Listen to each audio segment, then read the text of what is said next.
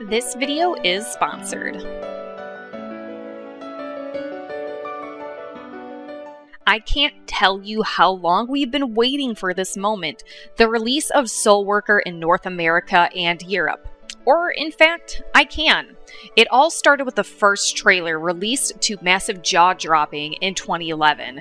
Eventually, SoulWorker was revamped to make for a better gameplay experience, changing the camera perspective, for example. Jump to early 2018 and we finally have a Western version in our hands. It took a while, but SoulWorker didn't lose any of its appeal, something that you surely saw with the Korean and Japanese versions. Its fast pace has relentless action with some great anime characters and plenty of flashy combos. And it also kind of helps that it includes a fair bit of pantsuit shots, and I'm kind of convinced that's a major plus for anyone looking for a new anime waifu. Now, don't be fooled into thinking that SoulWorker brings some sort of revolutionary idea or crazy new twist to the genre. That is not the correct mindset when first launching this game. This is, in fact, a very polished, robust take on the action role-playing game with co-op dungeons for up to 4 players. Of course, you can also go solo as the game is suited for both kinds of approach, but a little help does go a long way. SoulWorker features some heavily stylized anime visuals with bright, lavish colors and wonderful animation that makes it look like a dream during the most exciting battle sequences. That is, if you can follow all the combos and acrobatics that are happening simultaneously, as the aesthetic is as beautiful as it is overflowing with sword trails and mad skill effects. This current star quartet of SoulWorker is comprised of Haru Estia, Erwin Arclight, Lily Bloomerchen, and Stella Unibel. Their SoulWorker alter egos are correspondingly Solemn Sword, Gun Jazz, Miss Scythe, and Howling Guitar.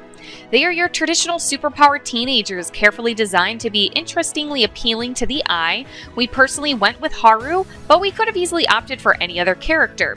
Considering that their pleasing looks are complemented with some unique traits and skills, it was not an easy choice to make. The character creation is one of the points where SoulWorker could have improved. The customization options are really slim and kind of make it hard to differentiate your avatar from the dozens of characters hopping around in the town hubs. SoulWorker is an instance dungeon game, which means that you'll get most of your quests from the comfort of a peaceful zone. After a short action sequence setting the story, you'll discover Ruko Town, where everyone and their mom seems to be interested in making you their personal errand boy or girl. They seem to see some unique powers in you and are confident that you're the one who'll destroy all the monsters. Well, they're not wrong. These hubs are a place where you can organize your character and your thoughts. You can purchase new equipment and sell the junk you don't need, repair weapons, upgrade your armor, craft new items, and a lot more. The NPCs are all there to give you a hand, as well as tons of quests to gain the much desired experience points, and finally move on to other darker pastures. Oh, and there's a super cute corgi that follows you around in some places. He barks and rolls over as well. He is awesomely cute, and if you're not a dog person, there is a cat as well.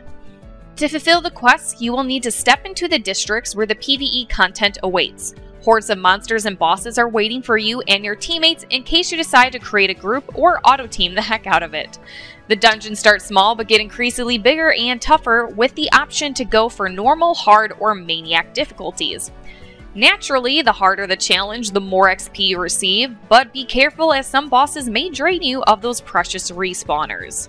SoulWorker has this tried and tested gameplay where you must clear dungeons, head back to the NPCs, and deliver the quests, reaping some of the rewards in the process.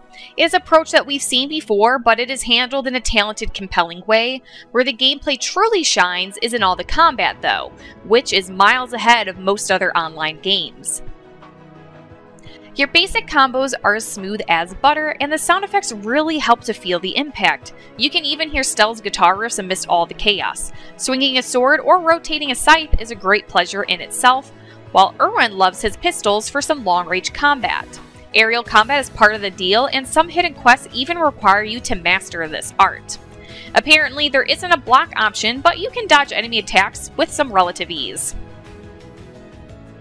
Of course, there are several skills for you to learn and master, and you can even create some devastating combos by chaining a few of these in a quick sequence. And then you have the added layer of the Akasha system, which is where you can collect and use cards that provide an even more powerful active and passive skills. Combat is fast and a lot of fun, the true highlight of SoulWorker along with its crisp anime visuals. There's an energy system in place, which means that you must spend a small amount of this energy to enter dungeons. We never felt like this was an interference in our enjoyment, especially considering that SoulWorker is better enjoyed when playing in short bursts every day.